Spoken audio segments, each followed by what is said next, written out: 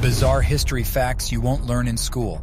During World War II, a Great Dane named Juliana was awarded the Blue Cross Medal. She extinguished an incendiary bomb by peeing on it. Ketchup was sold in the 1830s as medicine. In 1834, it was sold as a cure for an upset stomach by an Ohio physician named John Cook. It wasn't popularized as a condiment until the late 19th century. The South African Railway once employed a baboon, Signalman Jack. In his 9 years of service, he never made a single mistake. 6 BC was 445 days long and is the longest year in human history. Nicknamed the Annus Confusionis, the year of confusion, Julius Caesar added 3 extra intercalary months to recalibrate the calendar in preparation for his calendar reform. Ancient Egyptian pharaoh Pepi II, while in power, he used his slaves as flycatchers. He reportedly decreed that his rooms should include slaves covered in honey to attract swarms of flies.